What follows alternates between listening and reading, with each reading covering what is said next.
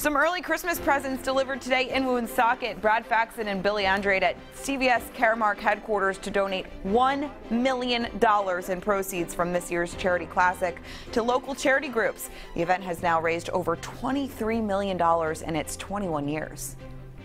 I've been saying this for years, but it's a family event. It's a Rhode Island event. Everybody gets into it. Everyone has smiles on their faces when we have this time of year. To see such a great group of people that came, we truly make an impact, and that's what this thing's all about.